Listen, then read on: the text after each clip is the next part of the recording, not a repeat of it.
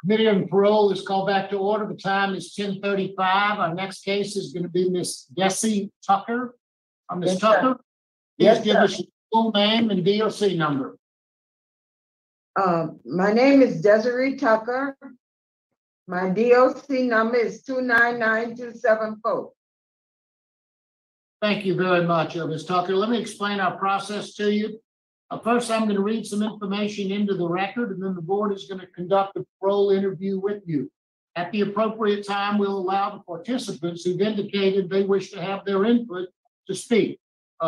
Here today, speaking on your behalf, is Ms. Christy Sheremy with the Louisiana Parole Project, your granddaughter, Ms. Leandra Tucker, Dr. Saunier, who is also here speaking, Ms. Catherine Matz, Ms.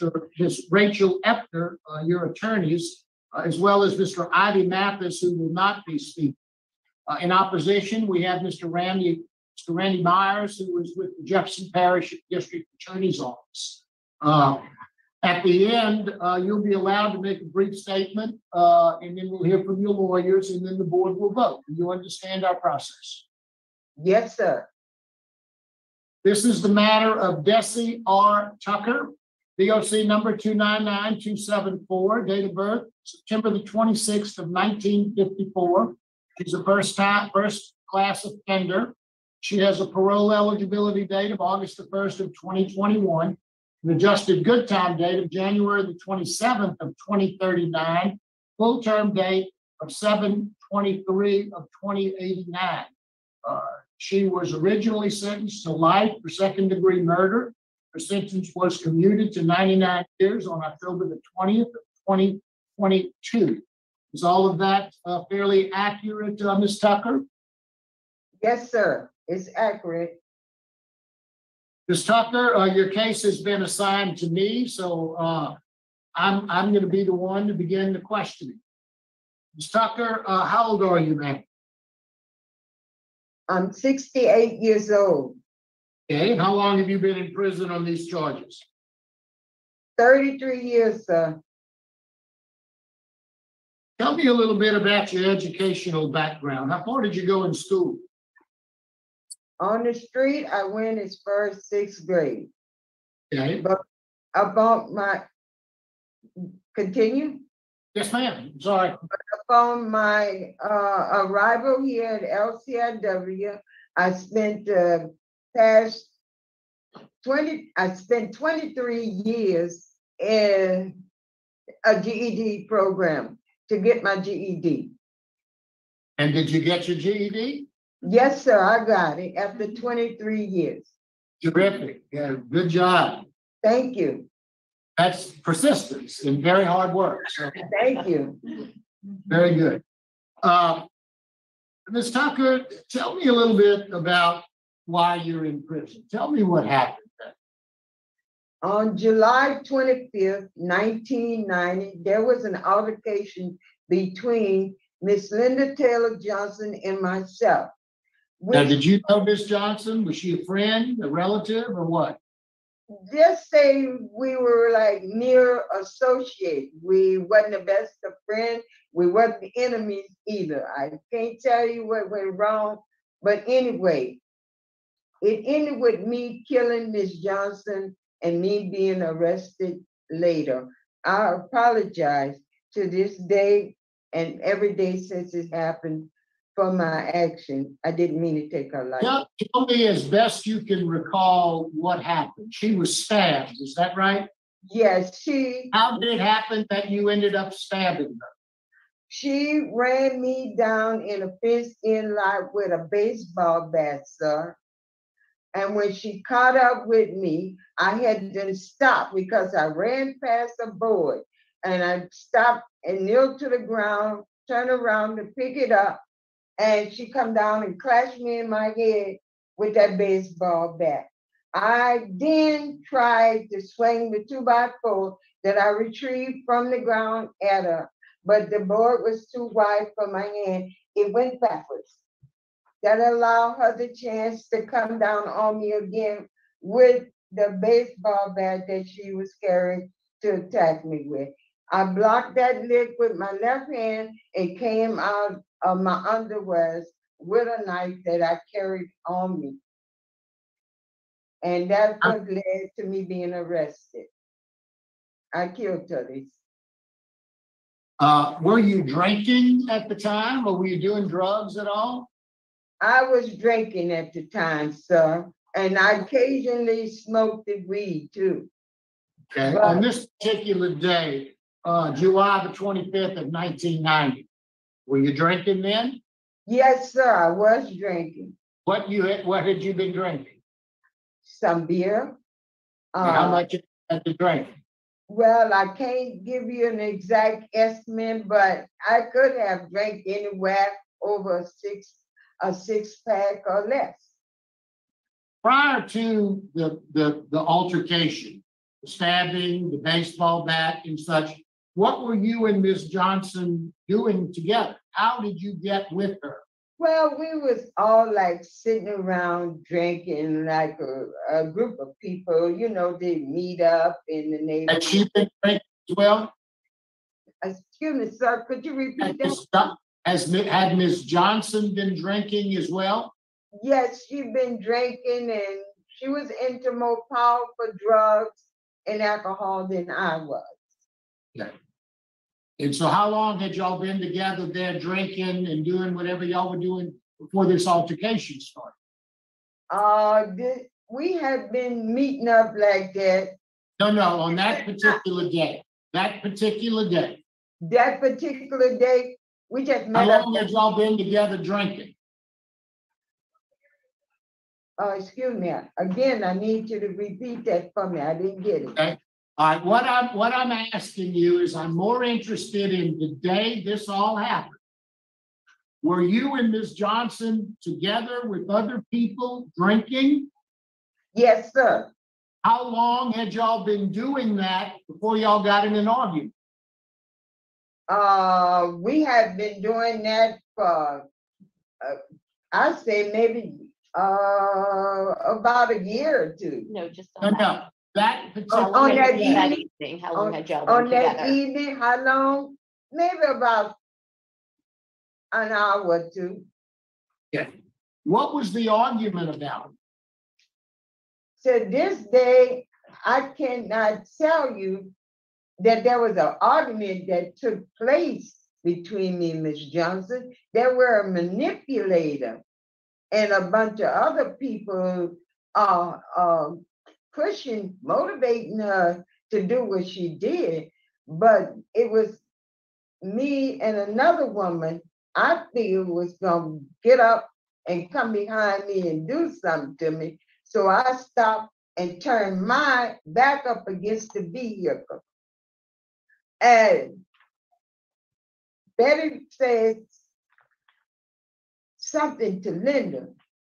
Well, Linda had attacked me like a year before that happened, but I let that go because I didn't want to end up in prison or anything. I let that go. But Betty Jean Full of Love was one of the people, the manipulator, who stopped Linda from being arrested that time. So I guess she figured that Linda owed us something. So she was playing on Linda's sympathy. And when I seen it mentally, I said to the manipulator, I said, it ain't gonna be like it was before. Now, I don't know if Linda thought that was preferred to her, but I didn't think nothing of it because I nothing going to her because I never argued with her. Yes. Did you stab her before she hit you with the baseball bat? No, sir. No, sir. No way. She hit me twice with a baseball bat before I come out my underwear with that knife. Now you went to trial and you were found guilty of second-degree murder. Yes, I was, sir.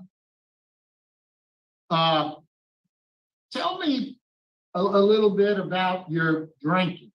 You said you said you smoked a little weed and you drank. When did you start? When did you start smoking weed? I think I started smoking weed in the 70s, around the early 70s, I think. How often would you smoke? Well, you don't really get high off of it, so I smoked it like every day. And for how long did you do that? Well, let me try.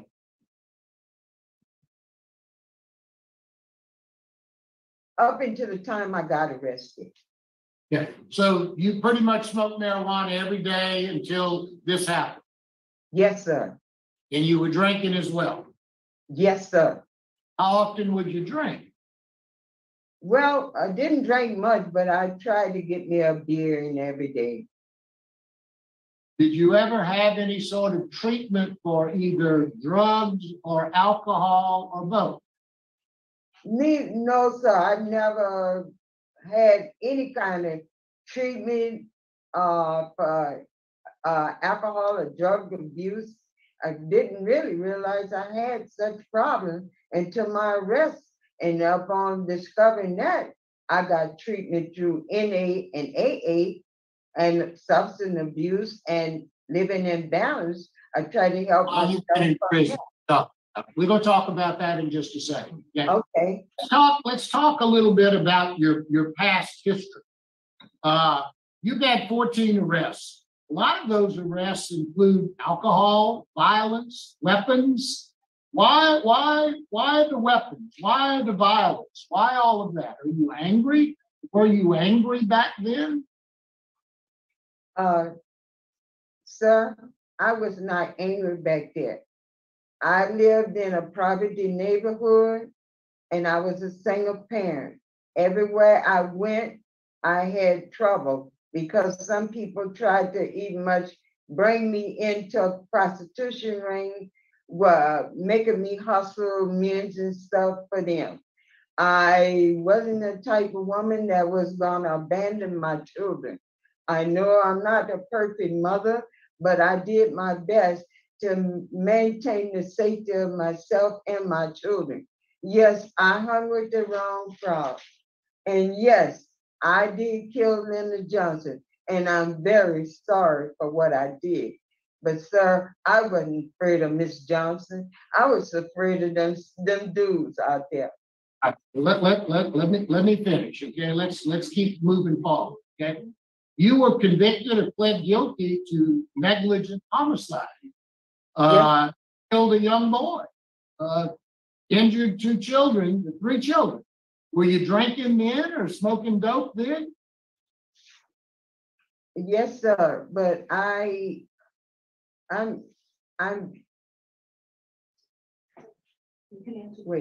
I can answer. Yeah.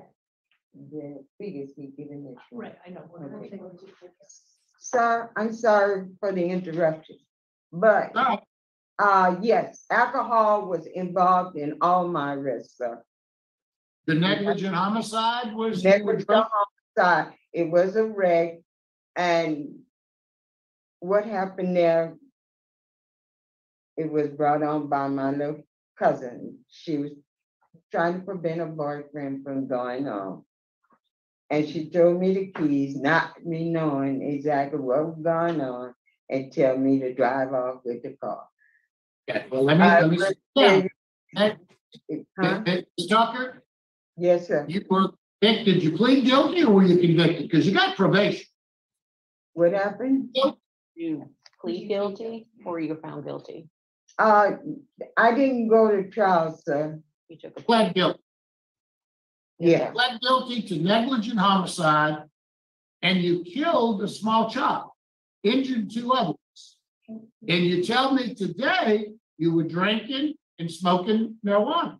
You didn't do any kind of treatment on your probation. You weren't required to go to AA meetings or get a substance abuse evaluation or anything like that. You didn't do anything back then? No judge required you to do that? I was only 17 years old. I didn't know. Well, I do understand that, but you were drinking, driving, and you killed somebody. The judge didn't make you, he put you on probation, didn't put you in prison. He didn't make you go, or she didn't make you go to some sort of treatment to get alcohol treatment or drug treatment. No, sir, I was supervised by a probation officer, and that was all. Okay, now let's talk about the programs that you've taken while you've been in prison. Okay, let's talk about substance abuse, okay? Will you agree to me? I mean, you know, early on when I said drinking, and you said, well, I smoke a little weed. Smoking marijuana every day for 10 years, 15 years, whatever that was, that's more than smoking a little weed. And whether you think you get high or not, you do. Can we both agree that you're a drug addict? Yes, we can. Okay. So tell me what you have done since you've been in prison to address your drug addiction. You've taken Celebrate Recovery. What other programs have you taken? I've taken NA and AA. When you say you've taken NA and AA, is that classes or did you actually go to meetings or what?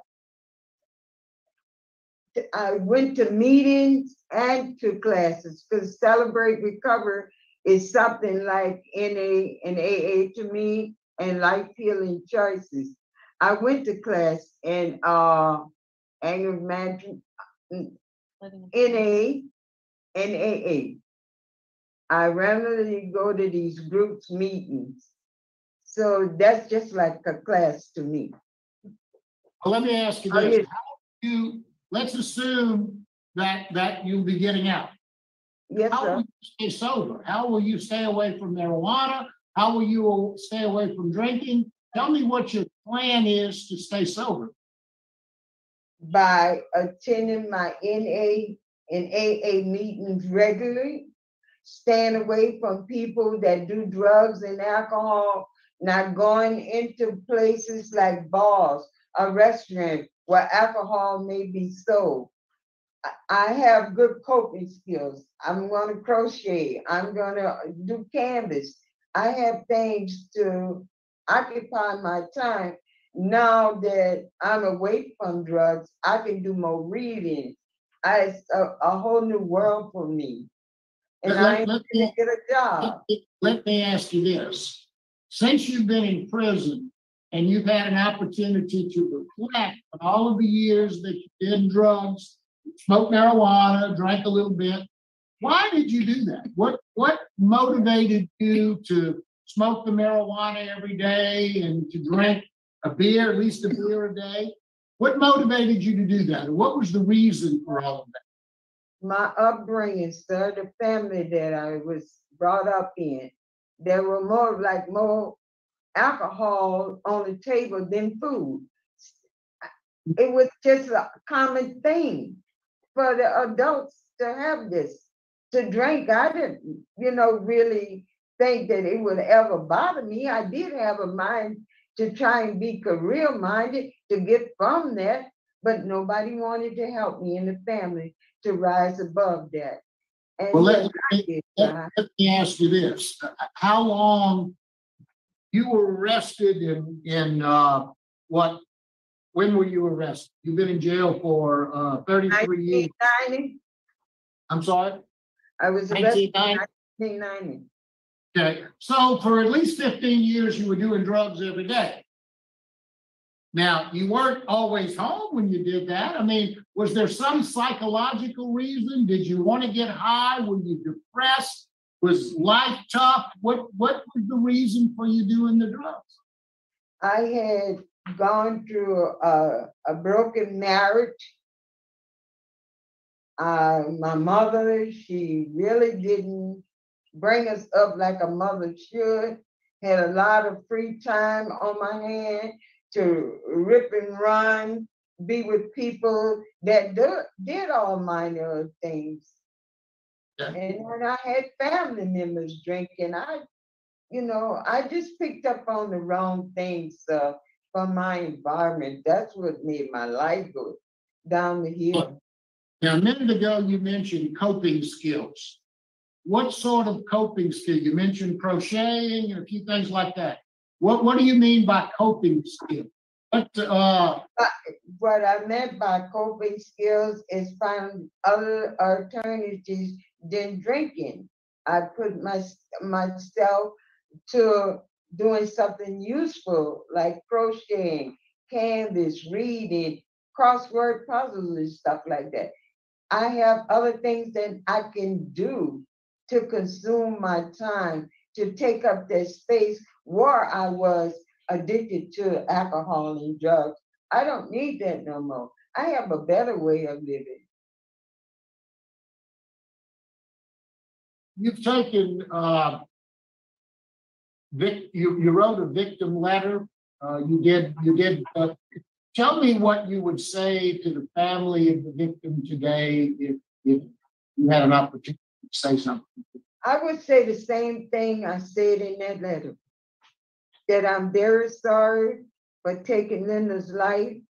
And I have searched my mind and my heart many times to try and come up with a way to give her back to her family. But it's something that I cannot do. Now, you've had 15 write-ups since you've been in prison. You haven't had one since 2019. Did any of those write-ups include intoxication or drugs or alcohol? None of them, sir. I don't do drugs in prison. I don't do drugs in my life at all.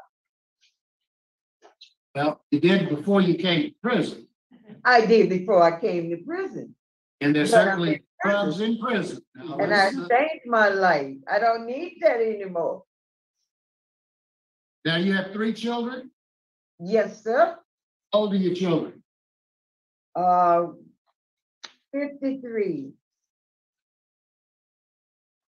51, and 50. Do you have a relationship with your children? Yes, I have a relationship. It's not as tight as I want it to be, but I have one. And you communicate with them? Yes, sir, I do. Tell me about your transition plan. Tell me what you would do if you were to get out. I know you're hoping to go to the parole project, so tell me what your understanding of that is. That my understanding about the parole project that I intend to go to will be able to help me continue my sorority with meetings in NA or AA. They will supervise my parole, something that I never really had nobody to do. And they will make available resources to me, help me to reiterate it back into the world, because I have been gone 33 years and there's a lot of change out there. And I never want to get hurt, and I never want to hurt anyone else again in life. I want to do my best. I want to show this board that they will not be making a mistake by giving me a second chance. I know in my heart, in my mind, that I'm a decent person. I fell on the wrong end. I'm willing to get up, put it behind me, and make the best out of my life, sir. I noticed, Ms. Tucker, that you've done a lot of faith-based studies. You've done a lot of ministry studies. What sort of things have you gotten out of that? Did you have that basis before you came to prison? Is this something that you learned and become since you've been in prison? I did not have the teaching. Like I said, I dropped out in the 6th grade. I didn't have a family to really help support me to the next level, to be better than what I was in that environment. So I got stuck there. But coming to prison, I've learned from the faith-based program that I can take and I can not only help myself, I can help other people by asking God to help me make these changes I see my life in a different way today. I see that the faith-based and all the other religious service that I've gone into have brought me back to a time where I need to be in fellowship. Tell me about the Lifers Association. You're a member of the Lifers Association. Tell me what that is and tell me how it's helped you while you've been in prison. I was a member of the Lifers Association till we disbanded about 2 years ago. That was like 26 years. Our Life Association working for change and rehabilitation. What we do is encourage each other to seek God and to don't be afraid to come before a pardon board because of your crime. You have to start somewhere.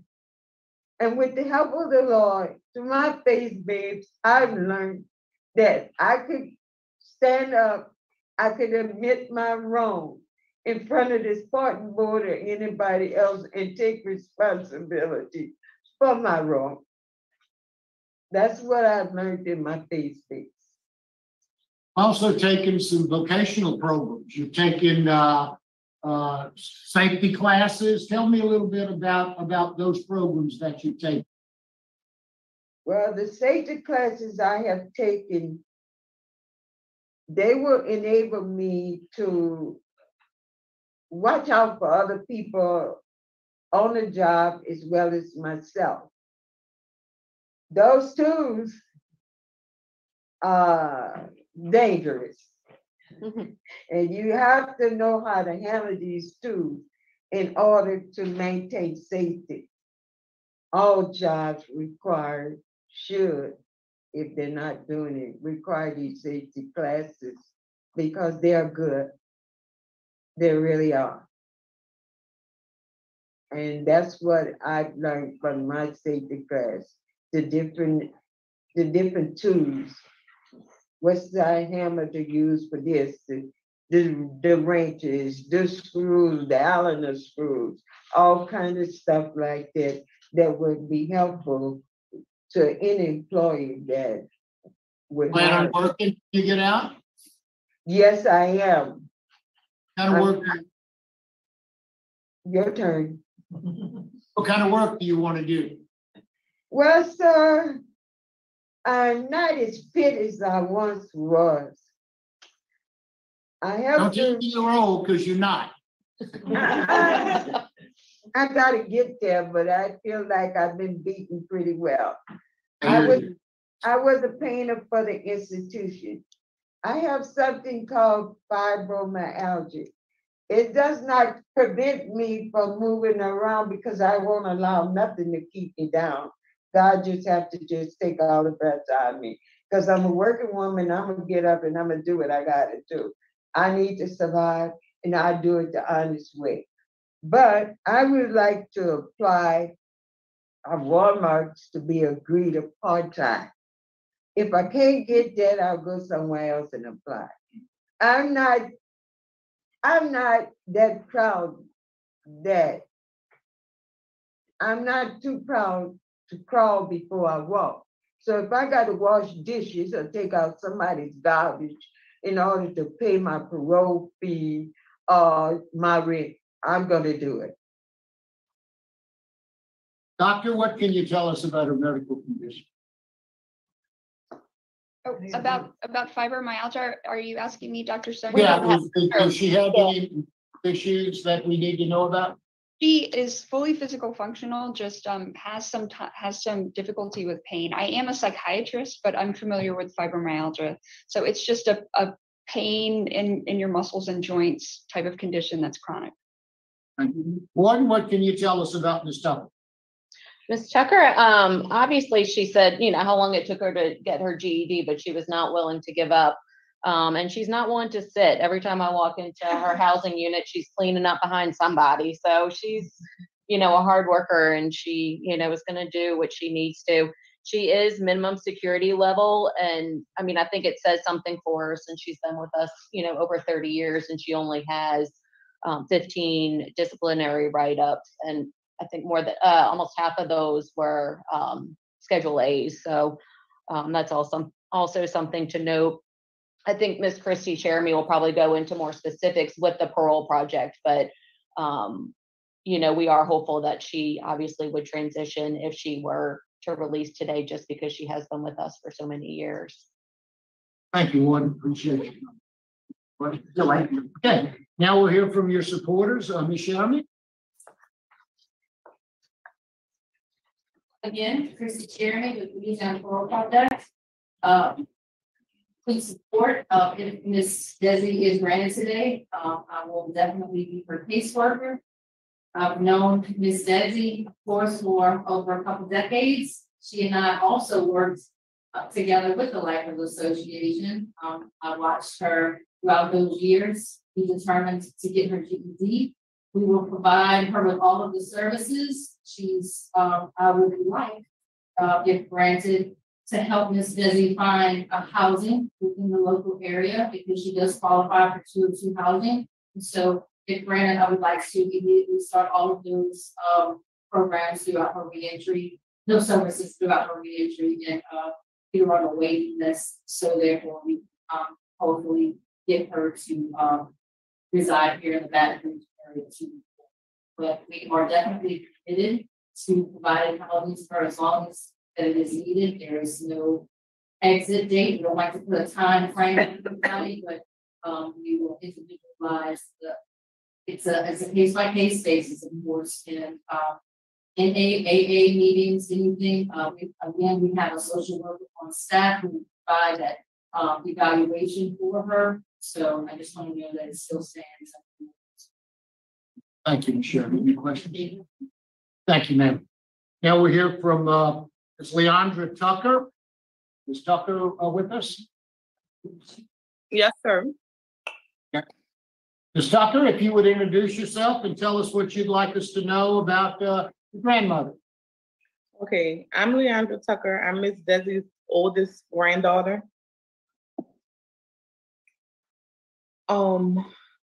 Thank you for taking time to hear my grandmother's case.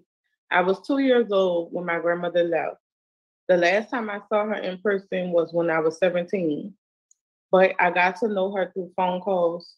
We speak on the phone every week and have been able to establish a deep connection, even though it was through the phone. My grandmother is a person full of positivity. It's surprising since she's been incarcerated for so long. Throughout my life, she has always been there for me. Again, even if our relationship has been strictly over the phone. I know deep down in my soul that my grandmother loves me no matter what. I am sad I missed opportunities to grow up with her. And I'm even more sad my two kids, who are 16 and 14, are going through the same experience. My grandmother is loving and caring, and she's someone that we deserve. At my grandmother's clemency hearing, my cousin Curtis spoke along with me. He was my grandmother's other grandson, and he died back in July of last year. This is my grandmother's second grandson who passed since she's been in prison. Both were sons of my auntie. And since then, my auntie has suffered so much with her health. It's declining, and she's really in bad shape. But it would mean so much if her mother was able to be with her. Also, I am scheduled to have surgery February 16th. And it'll be wonderful if my grandmother could come home in time to be here for me, like I know she would. My grandmother is a natural caretaker, and it would mean so much to have her back home with her family. She has grandchildren that never even got the chance to meet her. She has plenty of great grandchildren who never got a chance to meet her. She's almost 69 years old. And even more important, maybe more than ever, that she is a part of our family. And we can get to spend time with her outside of prison. If this board grants her parole, she has family to come home to, and we will support her transition. Members of the board, please have mercy on my grandmother and please grant her parole. Thank you. Thank you very much. Appreciate your comments. Now we'll hear from Dr. Loretta Saunier. Yes. So I'm Dr. Loretta Saunier, and I am a forensic psychiatrist. I have specialty or expertise in violence risk assessment. And I was asked by Ms. Tucker's attorneys to evaluate her and talk to her about her childhood in circumstances that were present around the time of her arrest, and also talk about her chance for success after if she gets paroled. And I wrote a report, and I just wanted to bring out one sentence and talk about that sentence after that I think is particularly important, okay? And so Ms. Tucker has gained an expanded awareness of life's possibilities, and her values have changed. I evaluated Ms. Tucker for about 90 minutes and reviewed all her records. And when I evaluated Ms. Tucker, she described an extraordinarily difficult childhood. She did not have any caring adults in her life.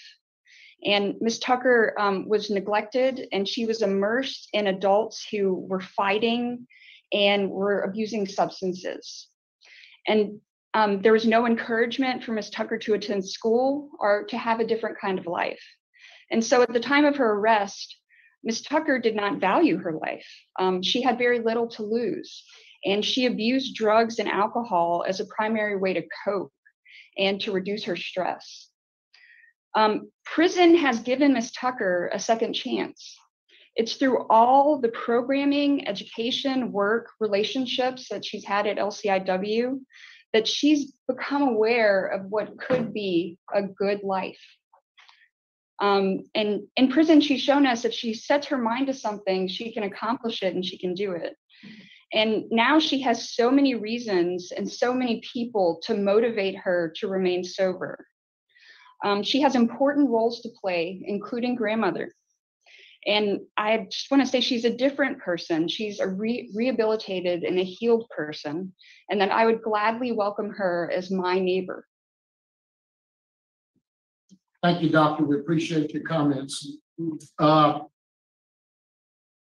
we'll hear from the opposition, Mr. Randy Meyer.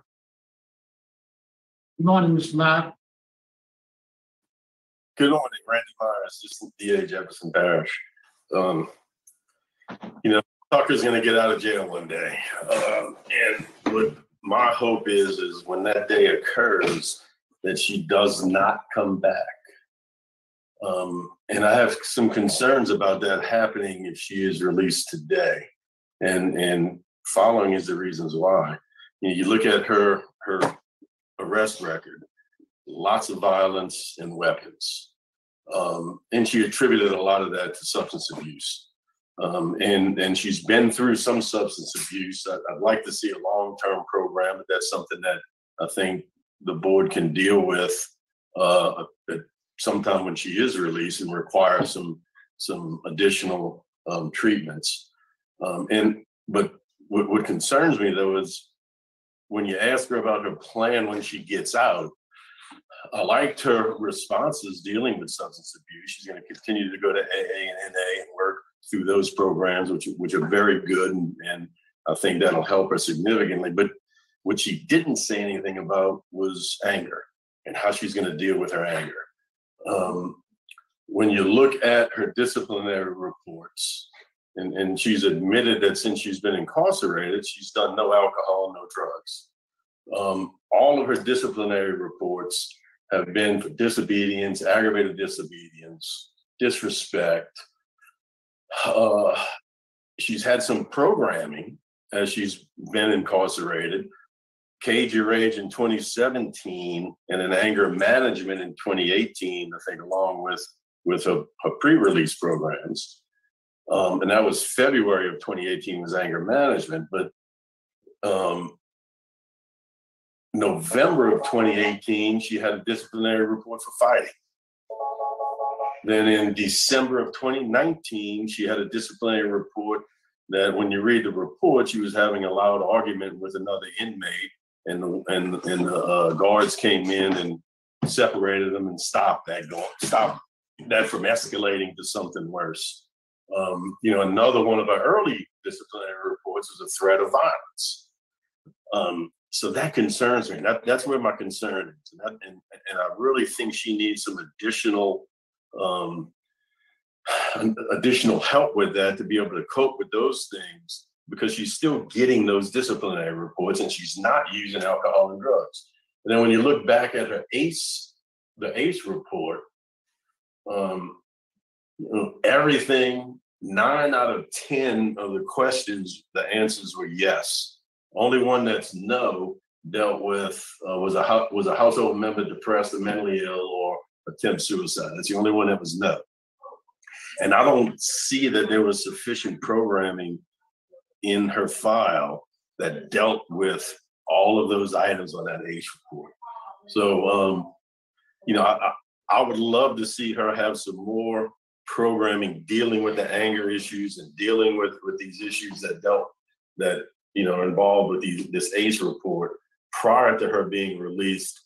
Because again, she's going to get out one day, and I don't want her coming back. I don't want her being back in our office, dealing with some violent event that occurred because she didn't get all of the programming that she needed while she was incarcerated.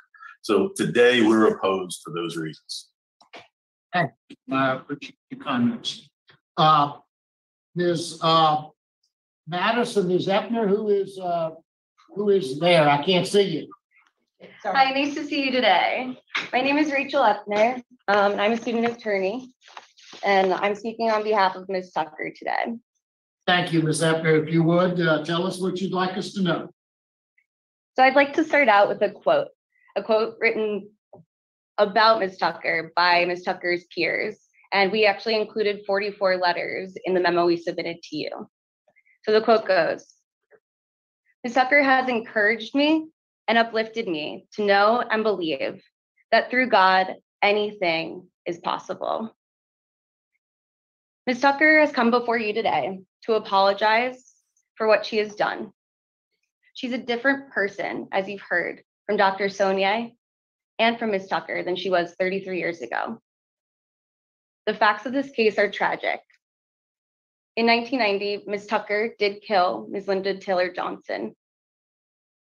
In an unsent letter that the board mentioned today, Ms. Tucker wrote, "I have prayed 1 billion times, and I have wished day and night for God to show me a way to give Linda Taylor Johnson back her life, or to show me a way to help ease y'all's heartache and pain." Providing a little bit of context about Ms. Tucker's life, I feel, can answer some of the questions that you've asked today. Ms. Tucker was raised in an impoverished household, consistently surrounded by intoxicated, violent adults. Ms. Tucker has explained today that there was even more alcohol than food on the table. One way that she chose to escape this life was to marry someone at the age of 15 who was incredibly abusive to her. And by the age of 17, she already had 3 children. All this to say, Ms. Tucker never had or never was taught any healthy coping skills for the trauma that she experienced. And she didn't have healthy adult role models to look to. So just as all of the adults in her life, she also turned to alcohol. She saw that made them happy, and she thought maybe that could do the same, or at least provide some form of escape. Between 1971 and 1990, Ms. Tucker was arrested several times. Most of these charges were dismissed, yet, as Dr. Sonia noted in her report, that they reflected the chaotic environment Ms. Tucker found herself in and the way that alcohol impaired her judgment. Coming to LCIW, Ms. Tucker was provided the stability and order to learn how to cope. In her report, Dr. Sonia explains that Ms. Tucker learned how to tolerate stress and get along with others in prison. This is reflected in the fact that, as y'all have mentioned today, there are only 15 write-ups in more than 3 decades of incarceration. And Warden LeBlanc at Ms. Tucker's pardon hearing noted that. The board and the DA have also mentioned today the 2018 write-up for fighting. At her clemency hearing, Ms. Tucker, or Warden LeBlanc, noted that this occurred during a high-stress time after the flood. Ms. Tucker has acknowledged that she would have dealt with that situation differently, or she wishes that she dealt with that situation differently, and she's been practicing her anger management skills, like walking away from a situation, holding her breath for 10 minutes, and she now knows that she doesn't have to have the last word. This has been her only write-up within the last 10 years, and other than this, she hasn't had one in 15. Dr. Sonia mentioned today that Ms. Tucker has shown remarkable rehabilitation and recovery while in prison. To further her recovery, Ms. Tucker will be attending and has been attending AA and NA meetings, which she has also participated in since 1997. With a brief hiatus during COVID, in addition to completing numerous substance abuse programming. And I'd also like to mention in the memo that we submitted to the board today, there are 64 different certificates. I'd like to mention that perhaps that is a lot of programming, and I know that I'm very, very proud of Ms. Tucker for completing all of them. And I also want to note that Ms. Tucker has actually pulled out right now that the 12 steps are always in her pocket, the 12 steps from AA.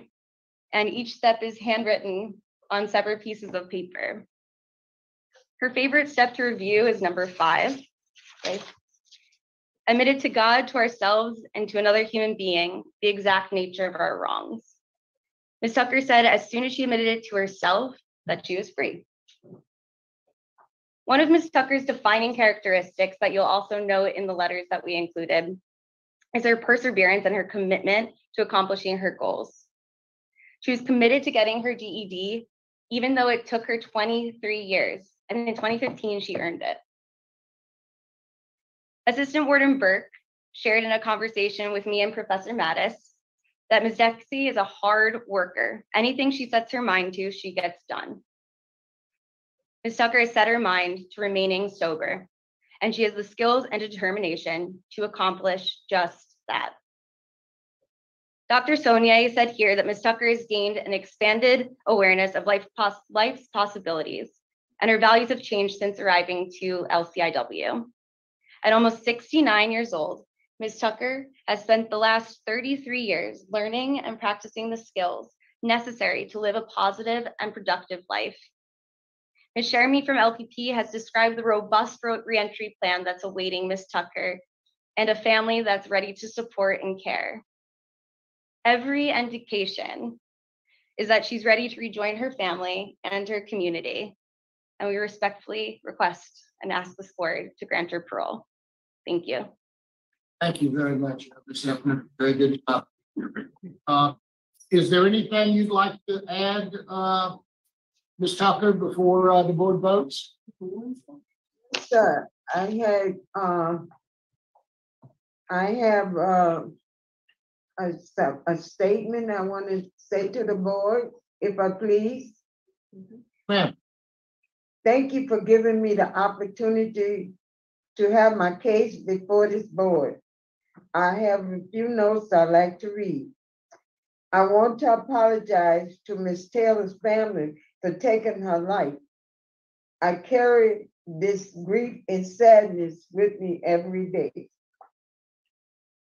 Even though I can't bring her back, I want her family to know I have worked in these past 32 years to be a better person than I was before I was arrested. For example, I worked for 23 years to get my GED. I attend AA and NA meetings for support to live an alcohol-free. I found faith in God to help strengthen me to keep me changing. I have been motivated to do these things in Ms. Johnson's memory.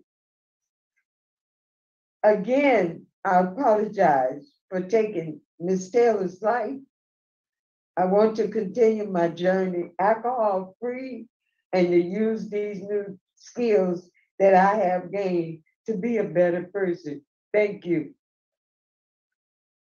Thank you very much, Ms. Tucker. Ms. Tucker, I thoroughly enjoyed my interview with you. Thank you. Have really accomplished a lot of things while you've been in. You have gotten your GED after working for 3 years is quite an accomplishment. You've got a very good transition plan. You've got a good sobriety plan. You have done well while you've been in prison. Dr. Sagnier's discussion with us helps explain a little bit about who you were, who you are now.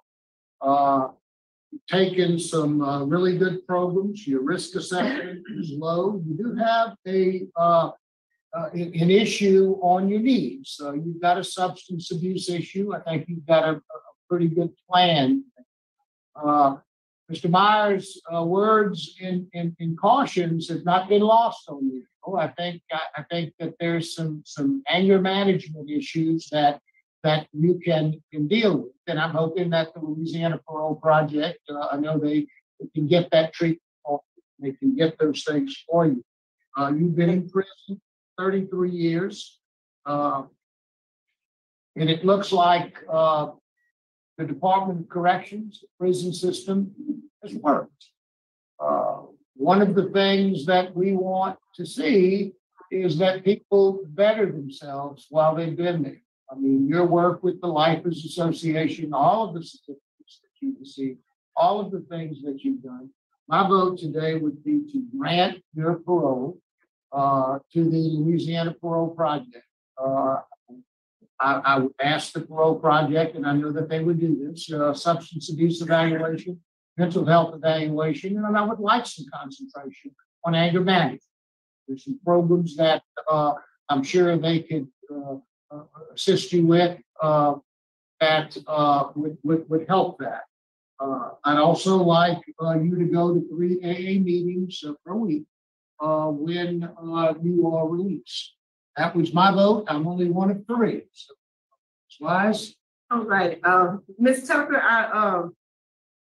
I just want to commend your granddaughter for participating today. That's wonderful. She did a good job. I know she was scared, but she did a good job. I like what I heard today. The governor signed your clemency in October of last year. So you've been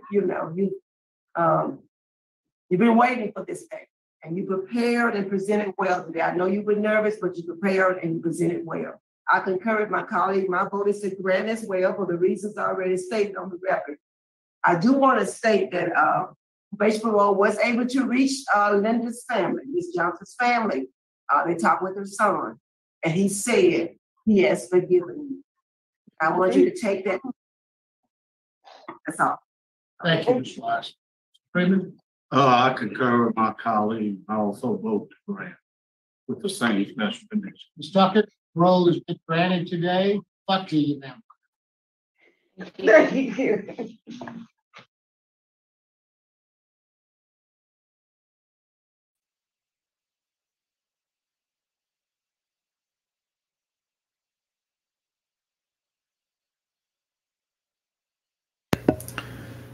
I have to say I was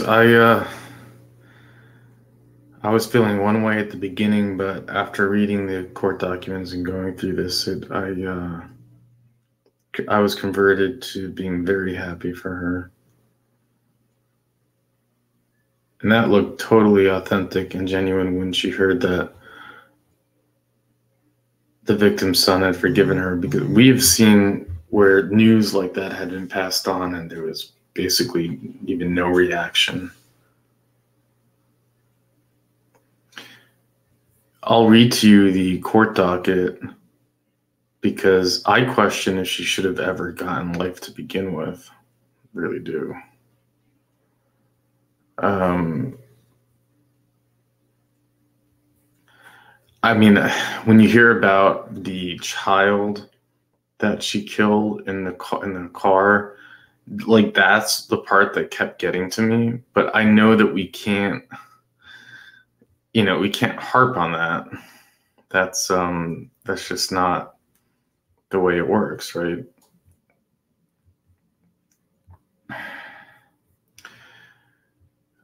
It's just, I guess, just a crazy, the idea that she killed two people in her life. I know they're not at all connected, but, and then another thing I'll just bring up before we read that is like, why do the district attorneys keep showing up for these type of cases? It really seems like the student lawyer beat the district attorney.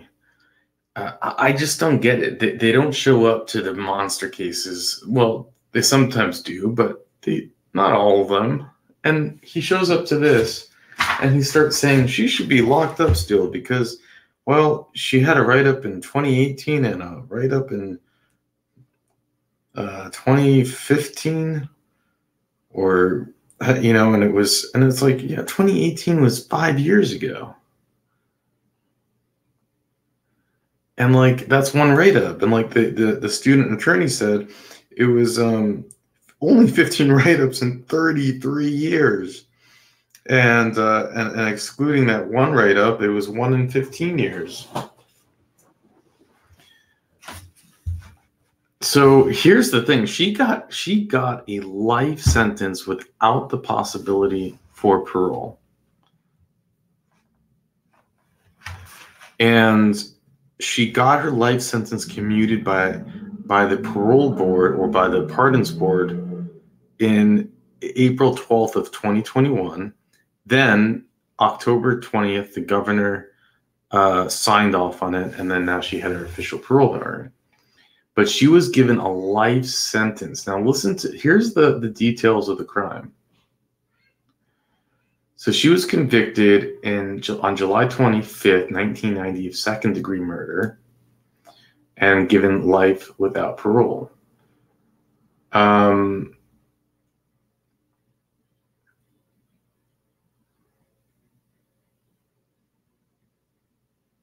So here's the details there were 4 eyewitnesses. On the evening in question that were brought up to testify, on the evening in question, approximately a dozen people had gathered on the vacant lot. Tucker arrived on her bicycle and immediately began to argue with Full Love. And then when Johnson, Full Love, said that Tucker was loud and had been drinking very much, Tucker, armed with a knife, circled behind Johnson, who was seated. Full Love said, Linda told her, "Get away from me, Dessie Ray. Don't start with me." Tucker and Johnson had a previous fight approximately a year earlier. A year earlier, they had a fight. Johnson had cut Tucker with a broken soft bottle drink. So Johnson, I guess the victim, had cut Tucker with a broken soft bottle drink back when soft bottle drinks were made of glass and not plastic. On the night of the fatal knifing, Tucker kept calling Johnson obscene names. Someone identified as Dookie handed Johnson a sheetrock knife, but she handed it back, saying she didn't want it. Taylor testified that Tucker told Johnson, "Well, you have got me once, but you ain't gonna get me this time. I will kill your ass." Donaldson testified that Johnson tried to avoid Tucker, but that Tucker was intoxicated and mad. Donaldson said that Tucker had this animosity in her heart, like she had a vendetta. She just wouldn't go home. They asked her to go home. So these are the witnesses that are saying, she was angry, had a vendetta. So someone gave Johnson a baseball bat. So Johnson, again, is the victim. Someone gave Johnson a baseball bat, supposedly the state contends to protect herself with. So someone gave her a baseball bat, and the state said that they gave her a baseball bat to protect herself from Tucker. But she still had a baseball bat. And a fight ensued. Addition to the knife, Tucker had the 2x4 piece of lumber, with a nail, which she spoke about. Johnson hit Tucker in the head with the bat. So this is, I guess, what we could have just jumped right to. Johnson, the victim, hit Tucker in the head with a bat. Tucker dropped the 2x4, but she cut and stabbed Johnson with the knife.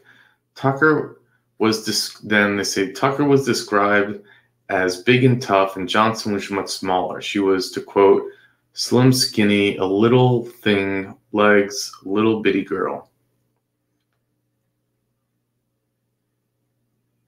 Then Foley, Love, Taylor, Donaldson, and Clark all said that the witnesses said that Tucker stood over the fallen Johnson and said, "I hope you die, I hope you die."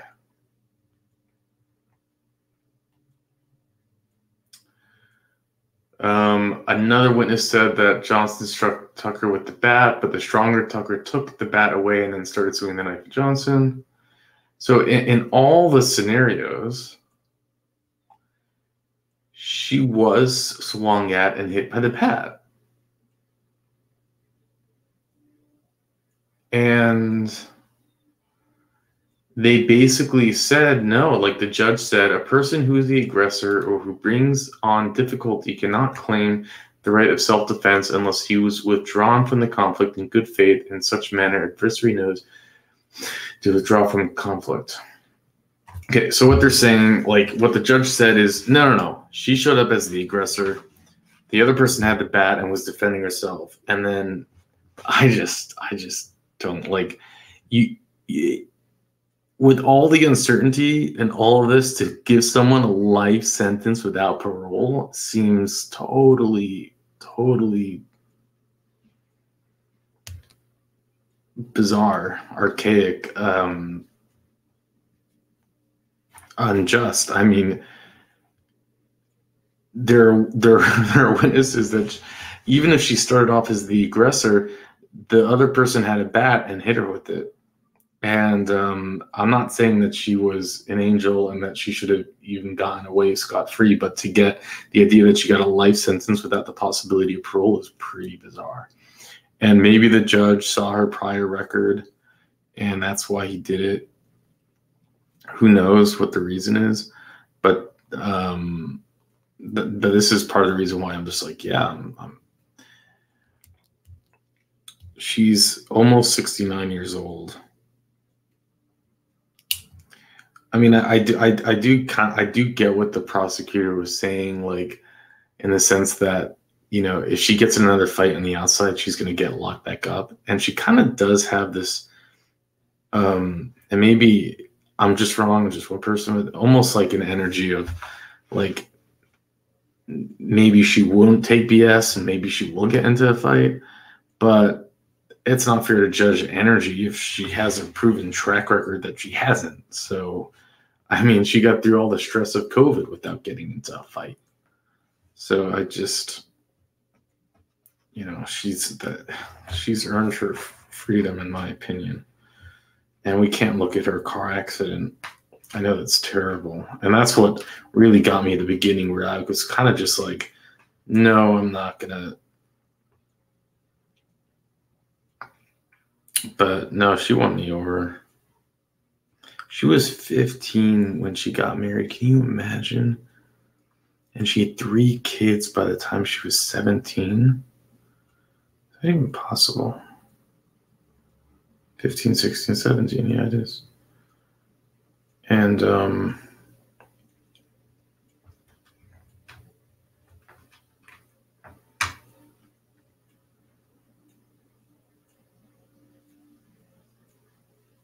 was interesting that she had all the 12 steps written on those cards. That was, I haven't seen that before. But I don't know, what do you think?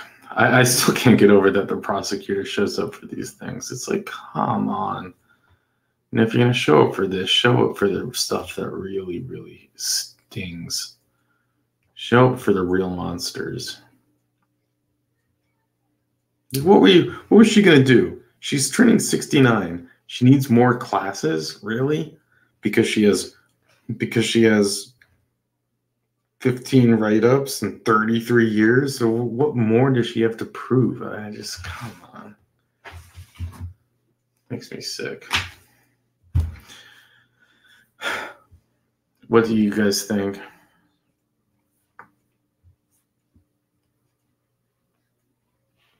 Frankly, I don't think she should have gotten a life sentence. But anyways, with that, I'll let you go.